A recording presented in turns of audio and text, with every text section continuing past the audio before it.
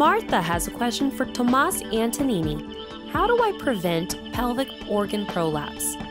Unfortunately, there is not much that can be done to prevent prolapse for some patients. However, there are other patients that would benefit from strengthening their pelvic floor muscles to prevent pelvic organ prolapse and also to prevent and treat constipation in order to prevent pelvic organ prolapse. The strengthening of the pelvic floor muscles are usually done with the assistance of pelvic floor physical therapy in order to correctly exercise the appropriate muscles that need to be strengthened.